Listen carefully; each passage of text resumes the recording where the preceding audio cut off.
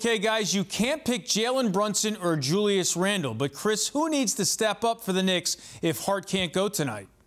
I mean, listen, you can take your pick from any of the role players, but I'm focused in on RJ Barrett. You know, I thought that he parts of his game in game one left a lot to be desired. So he obviously did not see the court down the stretch as the Knicks were putting the game away. So look, I mean, when you're talking about Josh Hart potentially missing the game, you're looking at some of the things that don't show up in the box score all the time, the intangibles. Obviously, his defense, the rebounding does show up in the box score, but you know, whether it be extra minutes for RJ Barrett down the stretch in crunch time, or you're going to get some more looks at Immanuel Quickley, Quentin Grimes, you know, you can take your pick of any of these guys are going to have to fill the void there. So we saw a lot of heart from Josh Hart in that first playoff game. He looked the part. So you're looking for one of these other young guys to step up and fill that void. You know, the Cavs are going to come with a lot here in game two. So if the Knicks are going to pull it off and win 2 road games, someone's going to have to fill those shoes admirably here in game 2.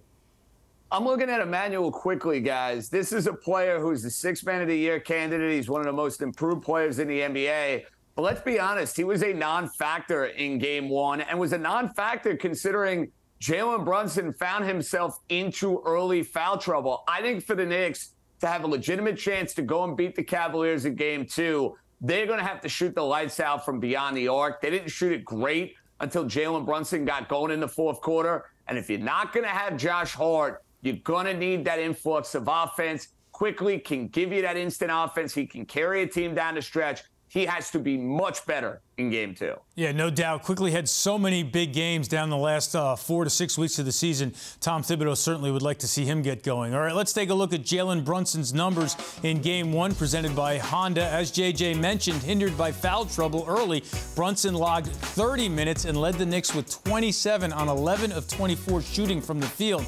Now you know it's officially the playoffs when people are whining about the officials, but Cleveland's Isaac Okoro telling reporters on Monday that Brunson's antics help draw fouls. JJ, what do you think? Was Brunson a drama major at Villanova?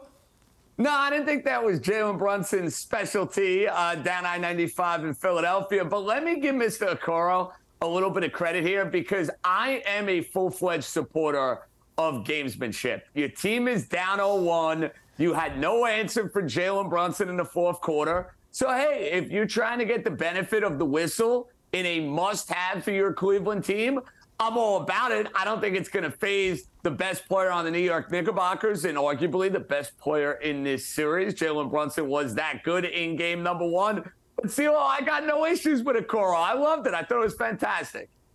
I'll be quick here with my ad on this. I mean, am I missing something? He shot 4 free throws in the game. He's a guy in the regular season that was not making regular trips to the free throw line. So when you're 6'1" and you take the ball to the rack, I mean, listen, you're going to draw some contact, and here and there you're going to get fouled. So Brunson's a winning player. We know that. I don't think it's going to faze him one bit. JJ, obviously from the Phil Jackson, Reggie Miller school. If you can't beat him, whine about him, okay? Let's now get to the predictions. Chris, who wins game 2?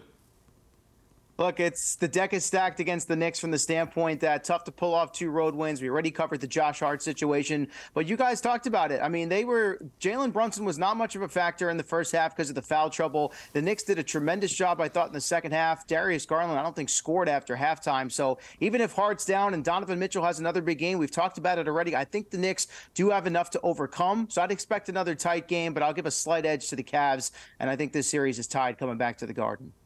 I hope I'm dead wrong on this prediction. I think Cleveland by double digits. I just think it's a brutal spot for them. Cleveland has to win this game if they want to go and win this series. And I think they will get more from their supporting pieces. They'll get more from their big guys. They'll hit a couple of more threes. I think they'll feed off the home crowd. The Knicks did their job here. First 2 games on the road. I think Cleveland gets it done in game 2. Yeah, I'm with you. It's going to be tough sledding for the Knicks. I'm keeping a close eye on Julius Randle to see, you know, if the adrenaline wears off game 2 and how much stamina he has after missing so much time down the stretch run. JJ and CeeLo, thanks for hanging with us here on Honda Sports Night.